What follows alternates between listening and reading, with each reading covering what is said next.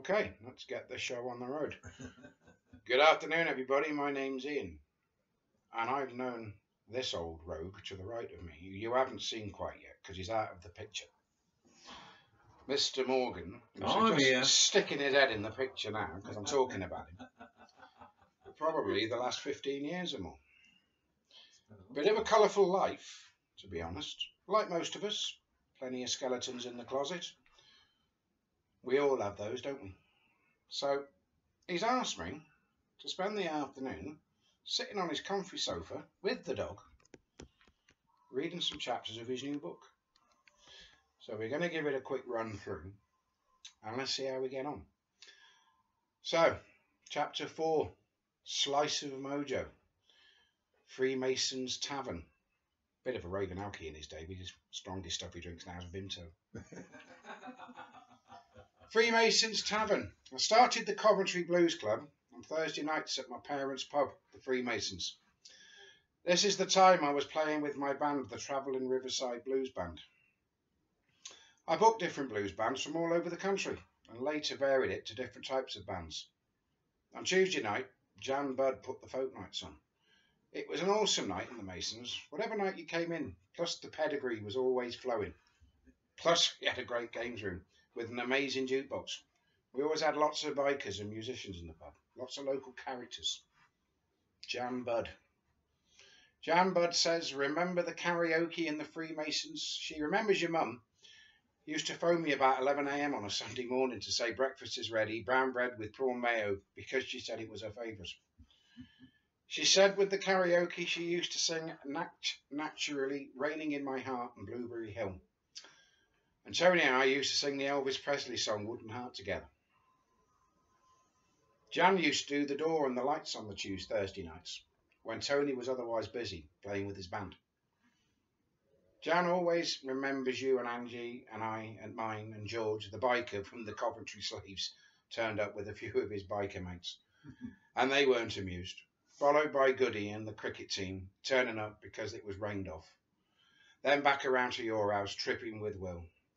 So many things happened. Another time, said Jan, probably in a different dimension, your dad serenaded back at me at the lock-ins. Must remember this, with your dad singing as the time goes by, with me sitting at the bar with my legs around the beer pumps and lots of other things we did. Jan says it's not telling us those. Will Fearon. Will is a great friend of mine from the Freemasons Tavern in Coventry back in the 1980s. I just bought a 3-litre Granada car some weeks beforehand, so I asked Will if he would come on holiday with me, and he said yes. Will said, I think the exploring and travelling about I do is down to you.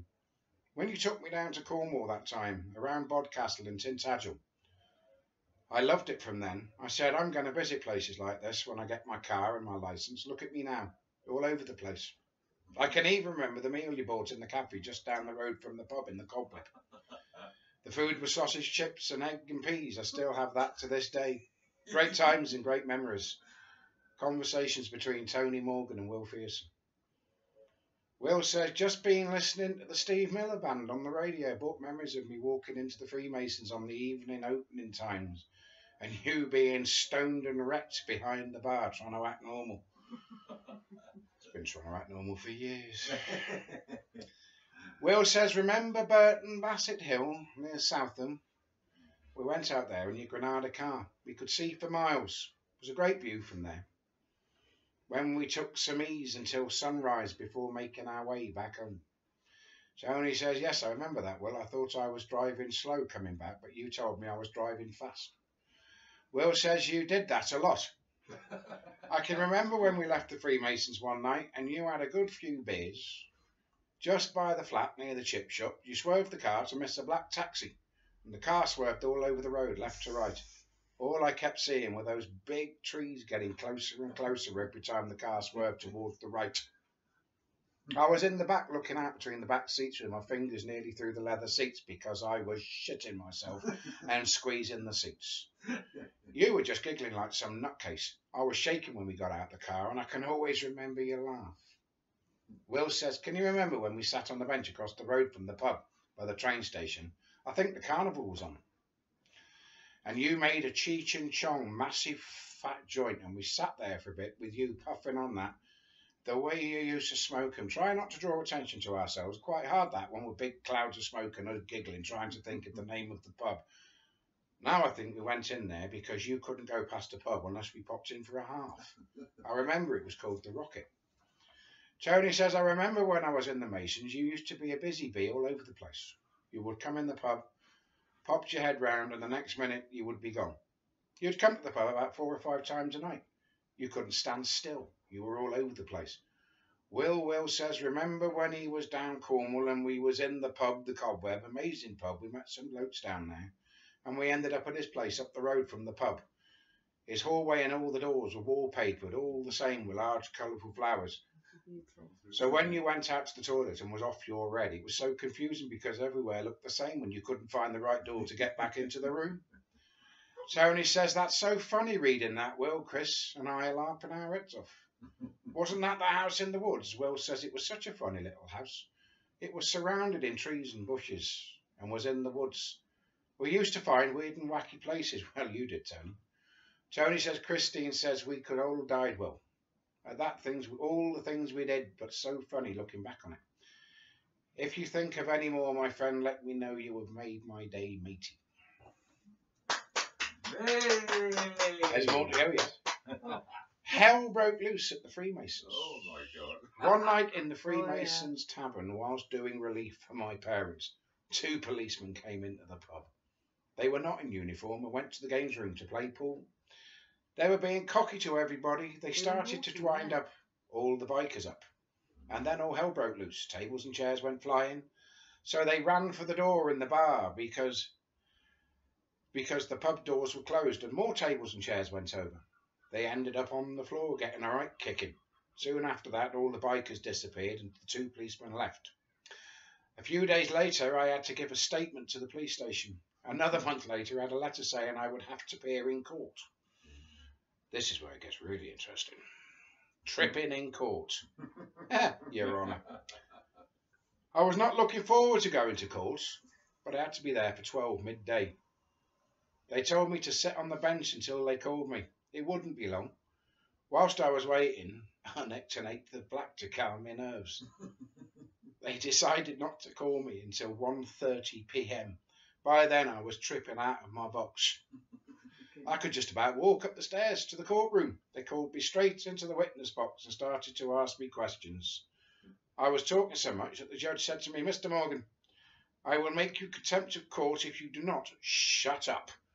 The judge said we were going to adjourn for 10 minutes whilst Mr. Morgan reads his statement because I couldn't remember what I'd put down. So they gave me, not even seeing the writing on the paper, I could have been looking at a piece of blank paper. I was alone in the courtroom. I was just about standing. I felt high as a kite. I remember them coming back into the courtroom and telling me to go because they didn't need me anymore. I thought, thank God. No one touches my father. Another time at the Freemasons, when 2 rival bikers came in to get one of the club bikers, they were all tall and one was built like a brick shithouse. One threw a chair at my father and really hurt his chest, but my father got hold of him in a headlock and was taking him outside. When I saw the other bikers heading for my father, so I jumped on his back and pulled him over. I put my fingers in his eyes and told him, I'll poke your fucking eyes out if you fucking move. Excuse the French, I'm only reading this. Luckily, he just stayed there. When my father came back, I let the man go. He just got up and walked out, and we never saw them again. Getting gigs and driving for Roddy Byers. My old mate Roddy from the Specials got hold of me to do some work for his band. Getting gigs and driving for him. Every weekend we were busy, going down to London to play in different places. The Dublin Castle, Hope and Anchor, and Dingwalls, plus loads of other places. I remember one time doing gigs along the south coast, starting at Brighton, plus a radio session to advertise the band. Yeah. Then to Worthing and then Hastings. They were awesome times, being with Roddy and his brother Mark and Peter Davis from the UK subs on drums and sometimes Slim on the squeeze box. The band was so tight, but it was just so much of a pleasure to listen to them. There you go. Yeah. How's that? Fantastic. All right. So just play that back and let's see how I think it will be fine. You don't have to do all that again. That was fantastic. That's Ian. There you are. That was Ian. And thank you very much for listening. And please subscribe to my YouTube channel. Thank you, Ian. You take care. Bye. And we'll do another chapter soon. Thank you.